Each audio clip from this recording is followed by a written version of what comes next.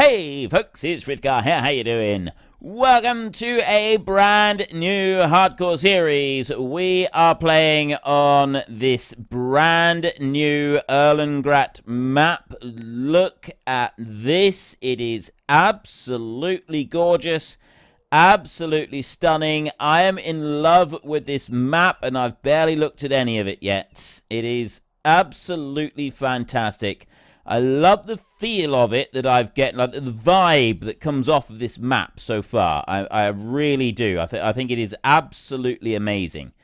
It may sort of turn out to be not quite as wonderful as I think, but my first impressions, it's a bit like the Estancia map. That one came out, I took one look at it and I instantly fell in love with it, and I still love that map. So this one here, it's not quite the same as the Estancia map. It's a little bit cooler here than it is in South America, in Paraguay. But, yeah, I love the feel of this place. This is absolutely amazing. And, like, it looks like the edge of the map sort of goes up there. You don't get to go right up into the mountains up in that direction.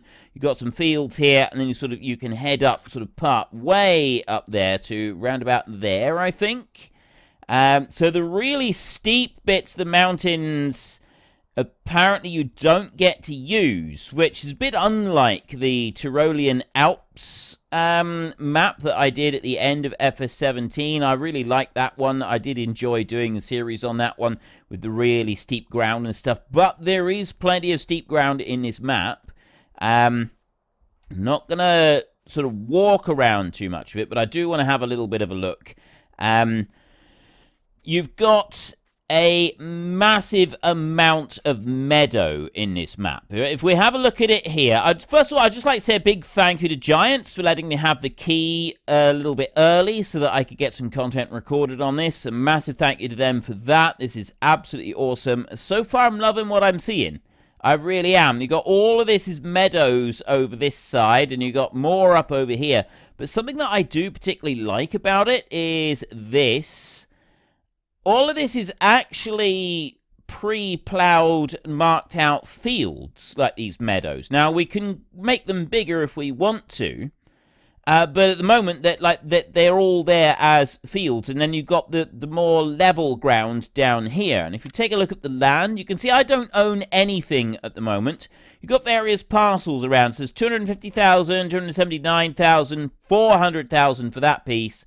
That over there is 380,000, 670,000 for that slice. Some of this land is incredibly expensive, and other bits of the land are not so much. So that's 125,000 there, 350 for that little piece in there. Yeah, I don't know what the deciding factor is for how expensive the land is.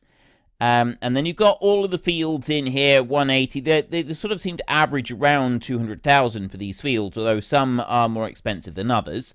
It doesn't seem to be set just on per hectare either, although the hectareage does seem to assist with how much we'll end up paying.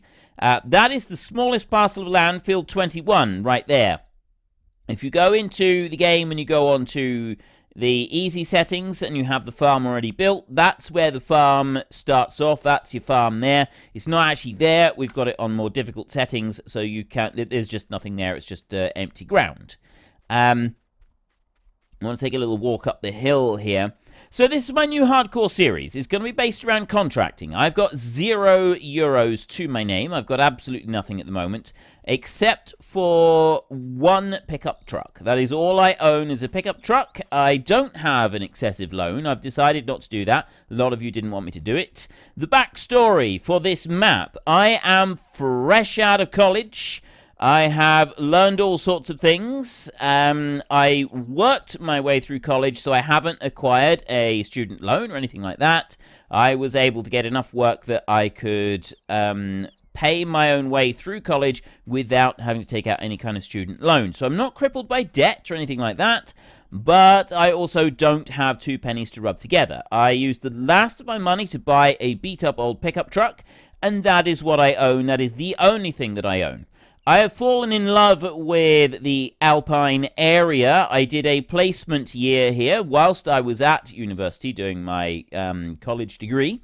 Decided that using my college degree to go and do research or work for other people wasn't really what I wanted to do. I love it up here, and I would like to try and make a go of things up here. The only way that I can see myself doing that is by running a contracting business.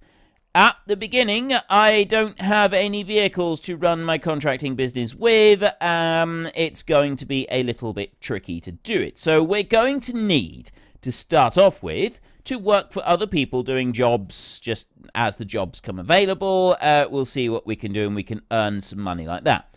When I have enough money, I will then expand and hopefully be able to buy a piece of land.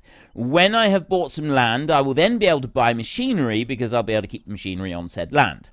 I am going to state categorically, I'll tell you what, let's go to my pickup. There is my pickup truck. It is an old, beat-up pickup truck. You don't find new pickup trucks in this lovely shade of green anymore. This is an old vehicle. It's not very stylish. It does the job. That's all it does. It does the necessary job. This is here at the shop. One thing with this series, I am not going to be worrying about limiting hired help or anything like that. If I get a contract to do a job and I want to employ someone to do it, then I will do so. I'm also going to pretend that I didn't knock that road sign over. I will just employ people, and I will use them to work jobs for me. I'm facilitating getting the jobs. I'm organizing it. And I'm living right next to a town. At the moment, I'm having to stay in a hotel. Not the fancy one up on the hill. I can't afford that. We've got a cheap B&B somewhere in the back. I can't remember where it is.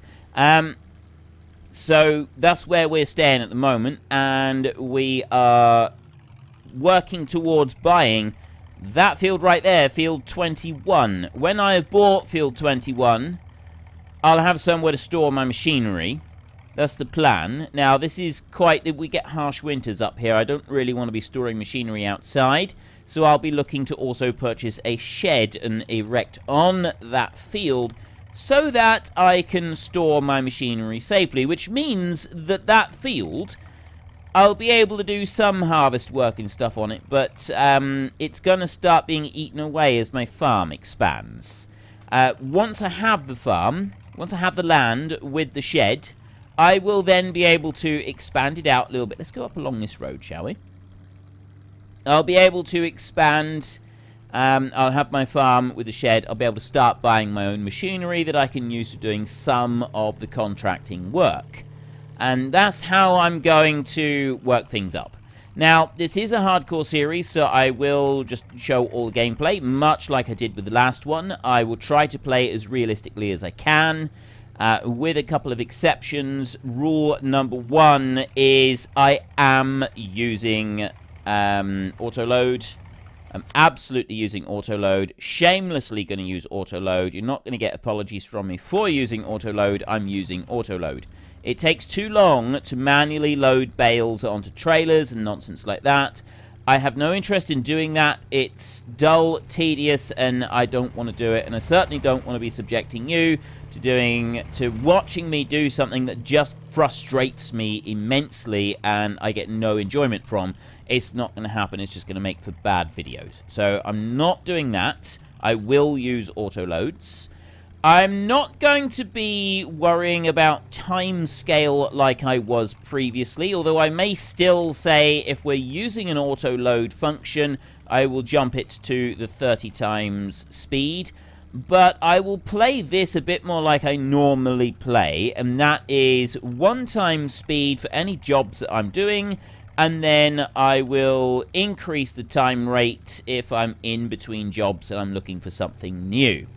Now, there is one other thing that I've got, and that's another mod that I've installed, and that is a speed adjustment mod. And I'm not going to use it to start with, but I'd like to get your opinions on this one. I've got available that I could go and use. Let me show you in plows, as I've already sort of done some stuff with it. So I go into here, and it's the working speed mod. This allows me to go plus or minus 7 kilometers an hour on the base game machinery. Now, at the moment, I'm not going to use it. I want to get feedback from you as to whether or not you think I should for some of the slower machinery that I might get. So I can have a plow, and I can up the speed up to 19k rather than 12k. Now, yes, I know that makes it a lot less realistic and a lot less hardcore because I'm suddenly speeding everything up, but the only reason I'll be doing that is in the name of slightly more interesting gameplay, because it is going to be rather difficult to like keep things interesting if I'm still chugging along at slow speeds. We found that quite a bit in the last series. 265 episodes of Boulder Canyon has taught us a thing or two about what is and what isn't sort of acceptable with hardcore. Some people like it to be more hardcore than others. Some are not quite so concerned about it. You know, everybody's got different tastes. And so I'd like to hear your opinions on whether I should be speeding up any of the machinery, maybe tweaking it a little bit. We can make adjustments as we go along so that some jobs do go by a little bit faster, but I don't think you're going to want to watch me be doing like weeks on end of the same job. I wanted to try to avoid doing that. Now, climbing up the mountain as high as I can here because I want to kind of see what is available on this map. I haven't really had a good look round, and I'd like to get a good view from the top of some of this. I mean, it's absolutely fantastic.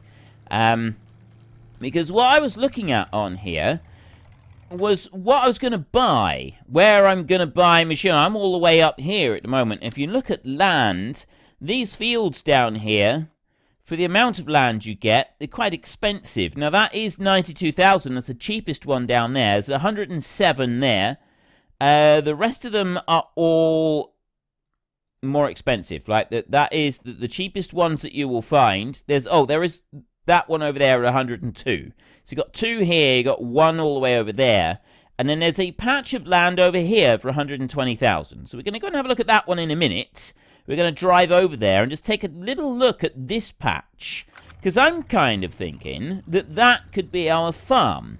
What I'd like to do is I'd like to build up a farm on this series so that I've got a collection of my own machinery, and I'm also able to run a farm on here as well, and have cows and things like that. Ideally, I would like to finish this series up with a decent number of cows on a farm of our own where we can feed and look after all of them without any problems. So we've got a restaurant up here at the top. The piece of land that we're looking at is out over there. But I'm wondering if we should say that I can get cows, I can get machinery, but I'm only allowed to get any animals, any machinery, well, not machinery, any animals, any placeable sheds or anything to do with animals on land that isn't already designated as arable land. So I can go and buy field 2 right at the beginning or near the beginning when I've got enough money to buy it, if I wanted to.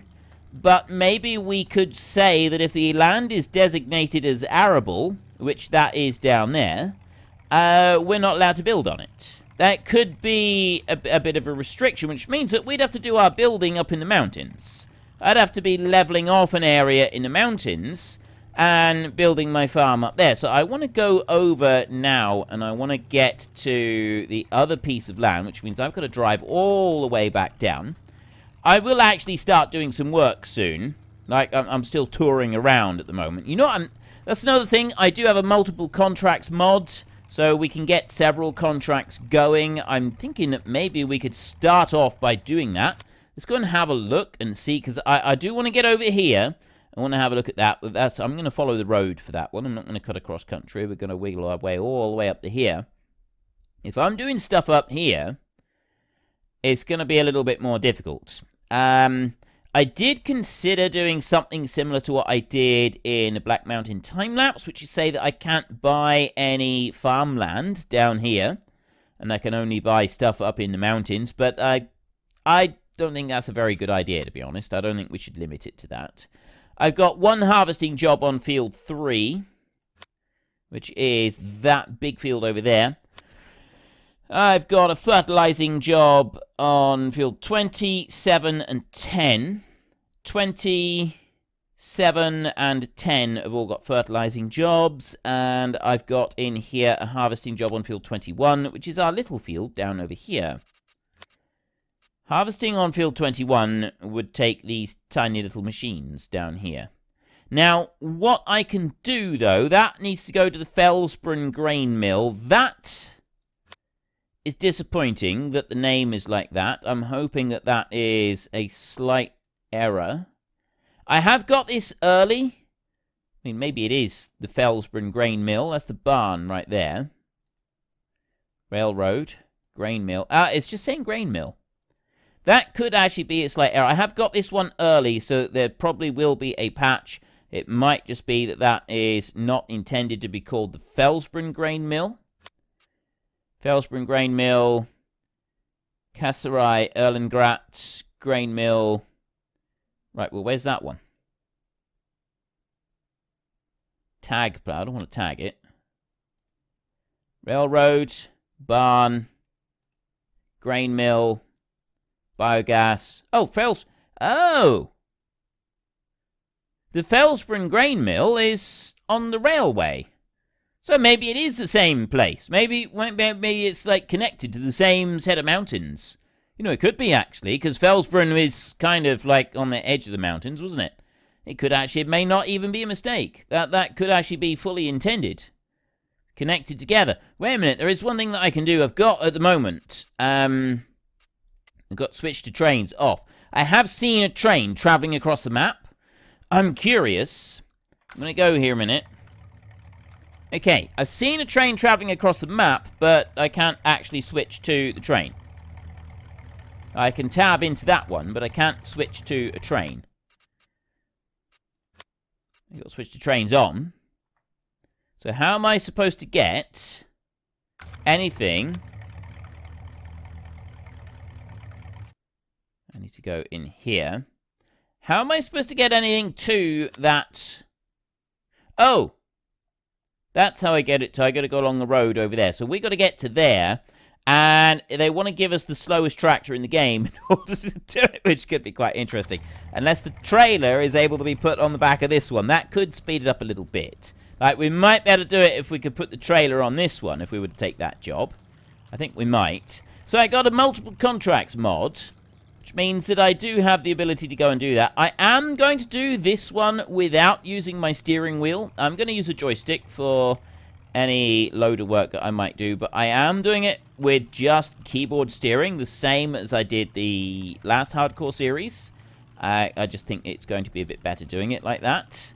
It's putting me... Yeah, that's why I keep driving off the side of the road, by the way. But yeah, I'm going to do the entire series without a steering wheel on a play. It's slightly more of a challenge, but it also puts me more of a level playing field with anybody else that can't afford a steering wheel. And I do feel that's kind of important sometimes, that I don't sort of get used to the fact that I've got a steering wheel, therefore I can do stuff, you know, and just go and do it. Because I know a lot of people like to play along, and not everybody is fortunate enough to be able to have a steering wheel. And that's why I did it in the last series, was I don't want to be always doing stuff that not everybody is able to repeat, not everybody is able to replicate.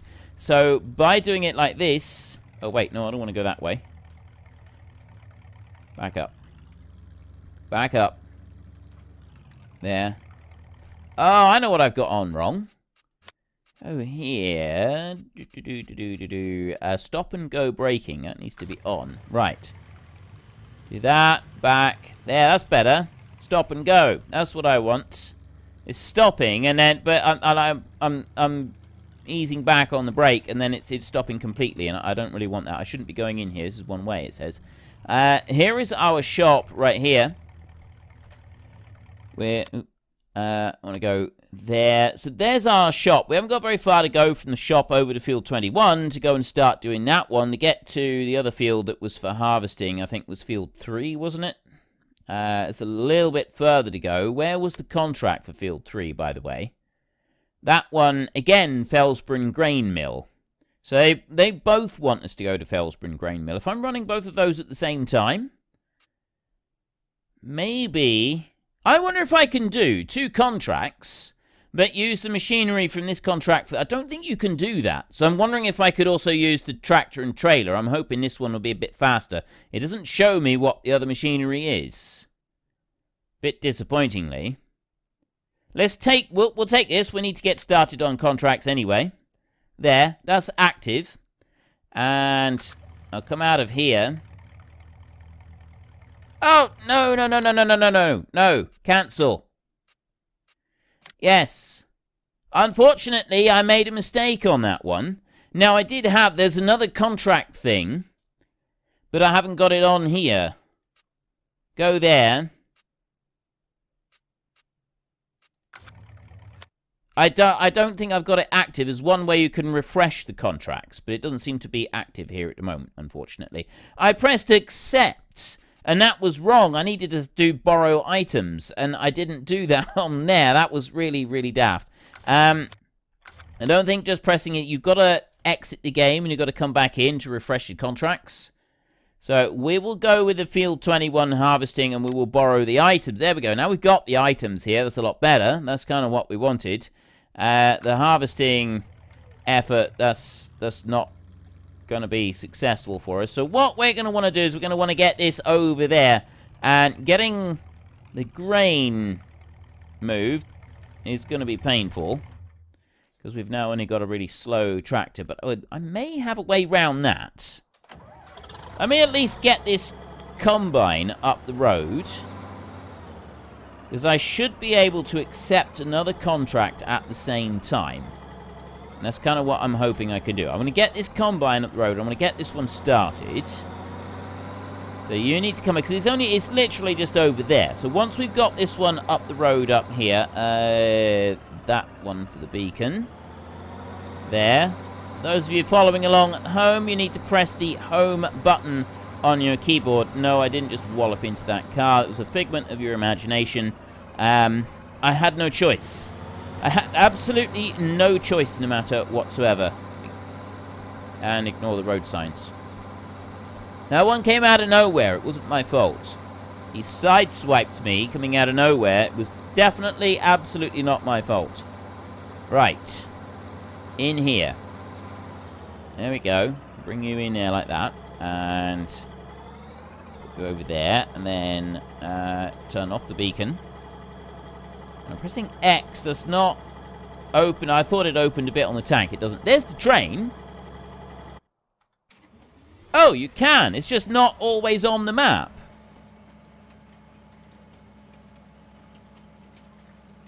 Right, well, that's interesting. That's very interesting. We've got the electric train on here, and I am driving it. So why didn't it allow me to flick to the vehicle beforehand? Now... Can I pressed sideways to try to go on that side of the track, but it doesn't allow me to do that. I'm driving along at max speed at the moment, and I'm not quite sure what happens with this. So this is going to be new stuff to me. What happens when we get to the end of the rail, end of the track? Just going to disappear. I mean, we've got this one here. I don't like the way that... Oh, the train will now drive to Felsbrunn and will return on the other side. Ah. I see. Okay, that is actually a nice touch. I like that. That is actually quite cool. What I don't like is the warning you get for this. The lights start going and the barrier starts dropping at exactly the same time. And it is just a couple of seconds before the train gets here. When it's going the other way... Like, when it comes over the other side and carries on, the train pauses for quite a long time. It's going for quite a long time while the lights are still flashing and the barrier is down and so on. I'd like the lights to start flashing much sooner to give you more of a warning with your vehicle. So if you're approaching with a truck, it doesn't get stuck under the barrier. Because I've had that more than once. That has happened several times. So yeah, that's the whole thing with the trains. I quite like that bit. That's quite cool. Now I want to go back over to this one. I'm going to do AI vehicle extension to start with. I'm going to go around the outside of this field. I'm not going to gather up any straw on this one, although I don't think this one enables straw choppers. Or does it? Pipe out. Turn on harvester. I don't think this enables any straw chopping. I think it's an option. So put you in here.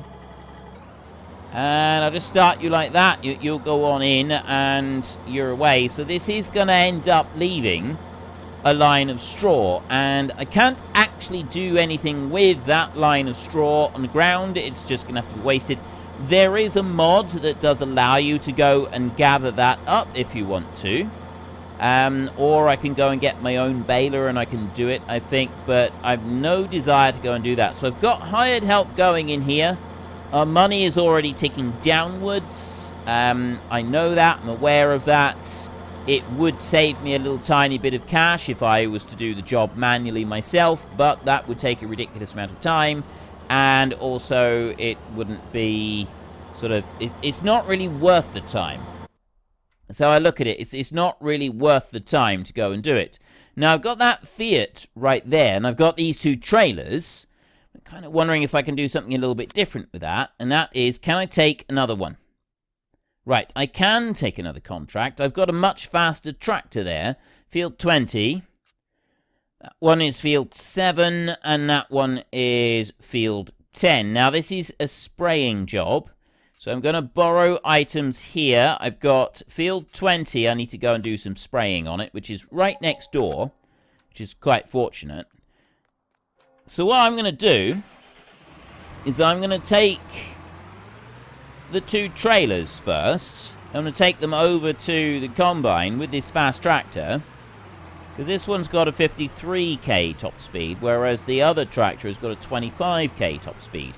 And I'm going to use this tractor for ferrying the stuff around. So I'll bring you over there like that and unhitch that one. And then I will go and get the other trailer. And that Fiat could just sit right here. I've just got to not accept contract complete before the combining job is finished. I've got to go and do that one first. So I bring this over here. Now I've got to master my reversing skills. Like that.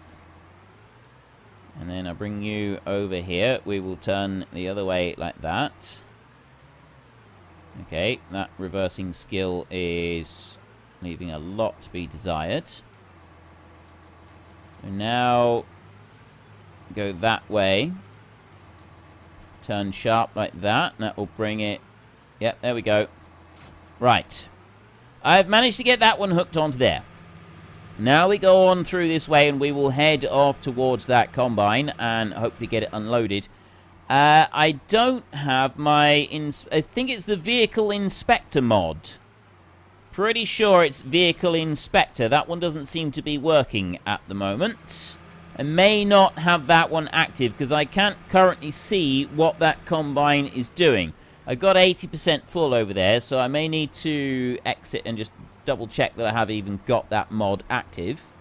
There is a distinct possibility that I don't. Let's do that and that. And that it's going to be a bit of a nuisance not being able to see what my vehicles are doing. Maybe it doesn't work with... Unfortunately, that is all we have time for today. So we're going to just sit here by the resort and... or hotel resort type thing. Very fancy building anyway, far more than I can afford to actually stay in. And we're going to admire the view, because it is absolutely gorgeous up here. It is stunning. As a big thank you to some of the people who have supported us with the channel. Your names are coming up on the screen right now. If you've enjoyed the episode, then please hit down below and give us a like. And if you really enjoyed it, then please tell your friends all about me. Get them to come and watch as well. That would be awesome. And until next time, thank you very much for watching. This is Frithgar. Goodbye, and see you later.